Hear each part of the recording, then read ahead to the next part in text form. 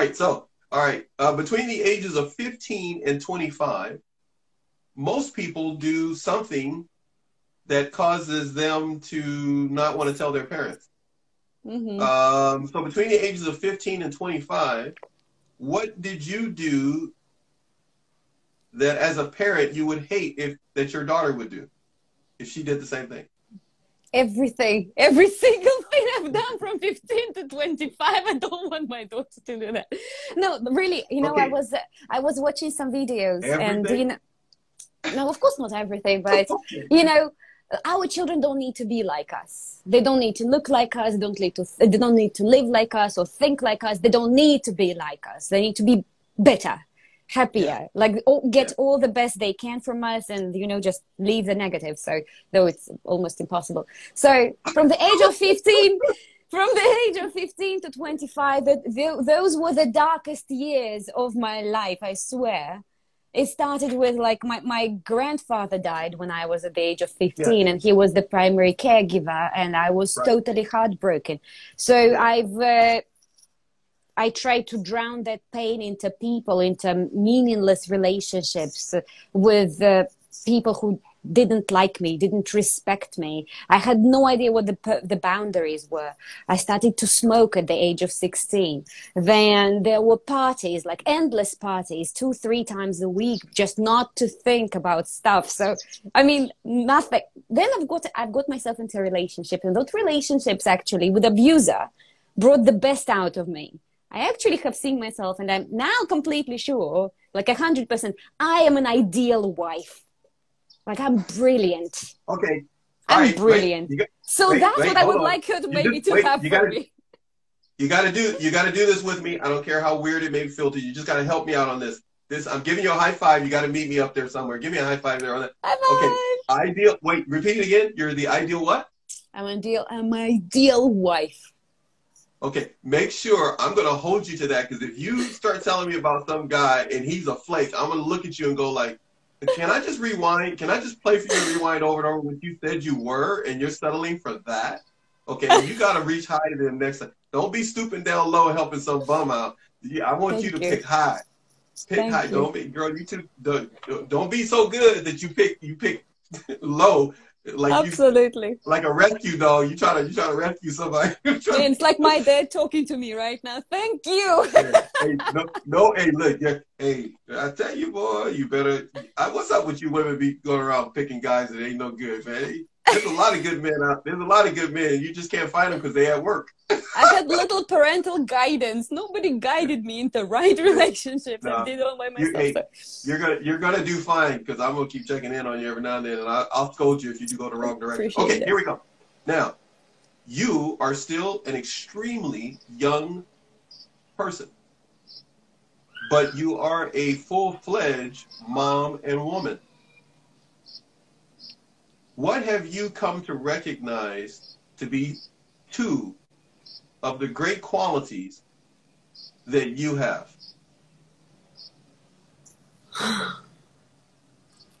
Like with my family? Or just No, this is about you.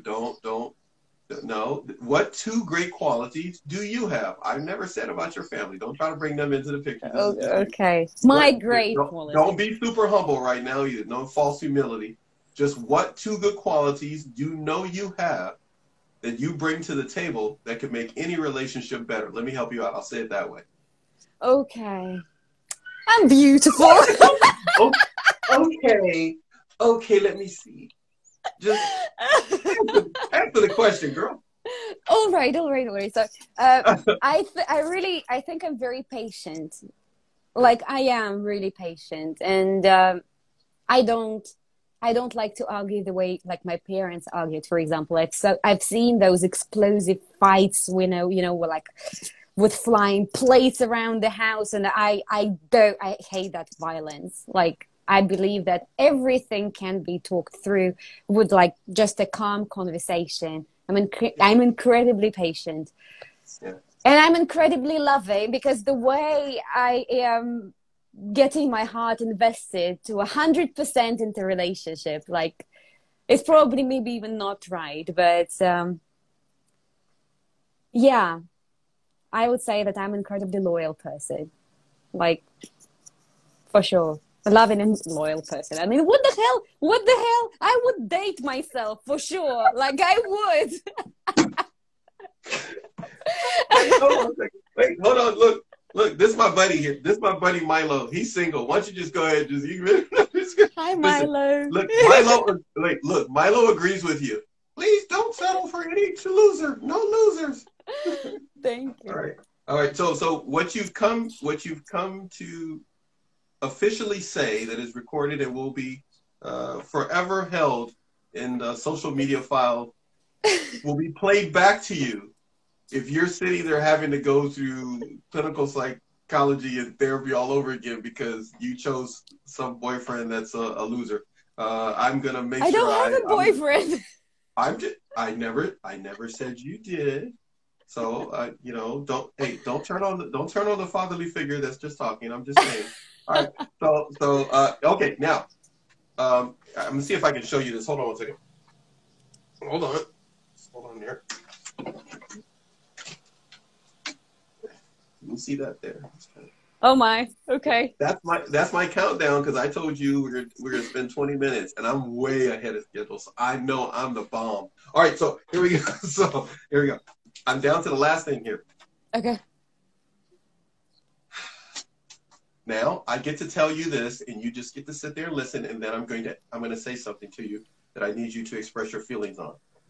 You love being a very useful person who serves a purpose, and you want to be loved. So you're a very loving person who loves to help other people, but you yourself like to be useful, and you like to be, of course, loved like all of us humans do. And you want to have a purpose in life, and again, like all of us humans do. But you have fought very hard to overcome depression, being tense and stressed, and finding a new avenue for you to learn, and that's clinical psychology. In your process of life, you are going to leave a legacy for your daughter of a woman who could not be pushed around and could be thrown to the curb or be abused. That's a good thing. But one thing is for sure, you have to love the one you is. Yeah. You know what I mean? You have to do that.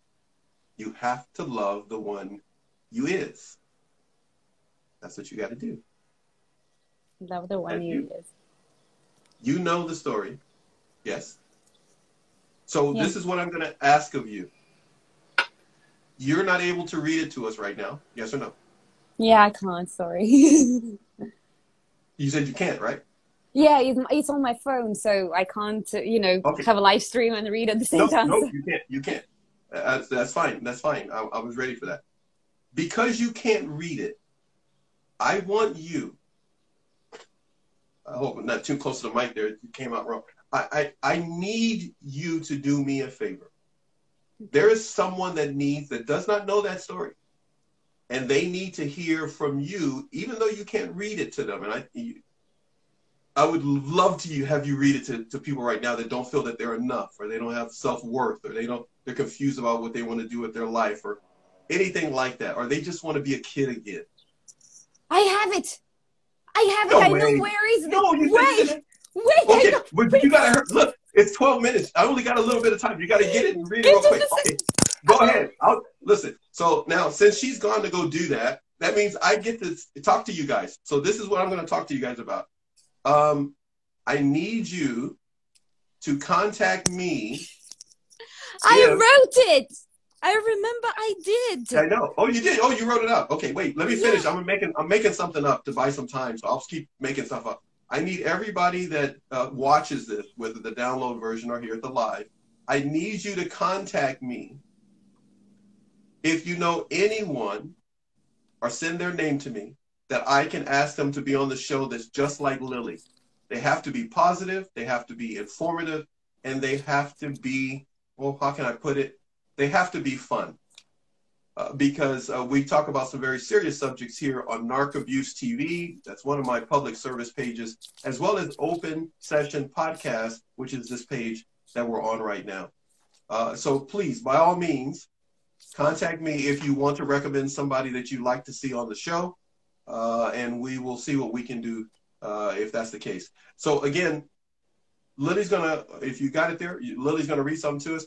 We did put a clock on this so everybody understands. It's not that we don't want to be hanging out with each other and talking, but and about mental health and stuff like that. But she does need to go get her daughter in a little bit, and that's why I set up a clock so that she can leave on time and not tardy in picking up her daughter. Because if she is, Grandpa Paxton gonna be mad. So you got it? Nope. If not, I've got, but it's another chapter. It's from the chapter 6, and yes, it's called "Love the One You Is." But yeah, there is. It's a little bit different, another page, but it's still amazing. What could you possibly share to encourage someone who feels that they have just been undervalued and unappreciated? Whatever you want to say before you go right now. If you feel undervalued and appreciated, that only means that you still look for validation in the outside world. And believe me, there is nothing there that can bring you up. Nothing and no one can make you feel good about you. And that's a dangerous notion, only because if that person or that thing steps aside, you're plummeting down. And you're going to hit the earth really hard, and it's going to be really painful. Do not seek the validation and that love outside, because the world around us is only the reflection of what we have within. And if within yourself you have love and peace and self-acceptance, you're not going to allow anything less than that into your life. And you will see that slowly things will start changing, and you will be surrounded by people who are a perfect reflection of how you feel about yourself. The only thing you really need is to learn to love yourself for your own heart, for your own personality. Find those things that you really, it was the hardest thing for me to do, is to sit down and write down at least 10 qualities that I really like and appreciate about myself. That was the hardest thing ever, because my parents taught me that it's selfish. Loving yourself is selfish. Talking how great you are, it's so bad, it's embarrassing what people are going to say about you. But the only thing, you have to love yourself first. And you don't need to be rich or smart or talented or famous for that. You don't need none of that. You just need to love yourself for your own heart, for this opportunity to live and get better. Take the challenges with, with joy, because you have a chance to you become a better person. Take it as fun. Take every challenge with fun. Okay, what can I do different from the last time? The last time I made a mistake, it didn't work out. How can I behave this time? Make it better. Make it different. It's all an experience. We have negative attitude towards mistakes. We're all driven by perfection. We have to be perfect. There is no such a thing when it comes to life. Our life is about mistakes. We should not repeat same behavior, especially if it doesn't give good results. You just try different one. If before you were in a relationship where you were giving too much of yourself, now next time you get yourself into relationships, and just make that person deserve it. Make them work for it. Make them, show you that they are those people you can trust. Let them earn that trust, because you know what you have to give. So just accept and love yourself for who you are, no matter how hard it is. This is something to concentrate on. There is nothing in the outside world that can make you feel good about yourself. Not even money, though they are important. But there are a lot of people out there, they have money, they hate themselves. The money will not buy your self-esteem.